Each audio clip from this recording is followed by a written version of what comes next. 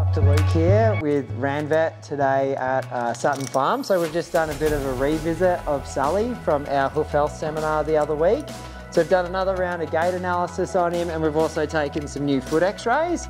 So like we talked about at the time, he actually had a very, very mild right forelimb lameness, and that's kind of stayed throughout the cycle.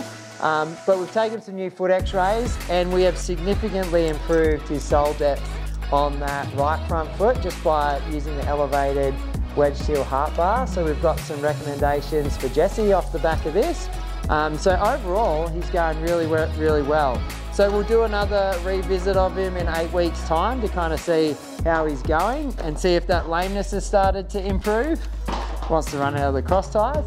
But yeah, we'll see how he's going. But overall, a really good start. Thanks very much.